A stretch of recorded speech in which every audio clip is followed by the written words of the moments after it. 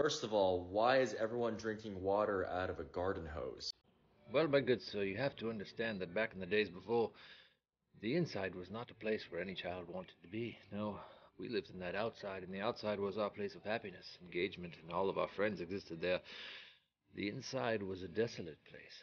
It was a sad place. There was no entertainment, no connections. There was no video games in the days before. The TV had maybe 3 or 4 channels at the most.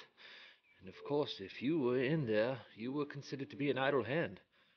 Idle hands do no good, so your parents would put you to work immediately. Doing chores, doing something else. It was a sin to be inside. So, when we needed nourishment and refreshments outside, the garden hose was the only avenue, and they would be a child who would actually knock on the door and request to enter the home, for if they did, they were stuck there for the rest of the day, maybe the week. God knows how long it would be again until we saw their faces, returning to the pile of bikes and enjoying the times in the outside.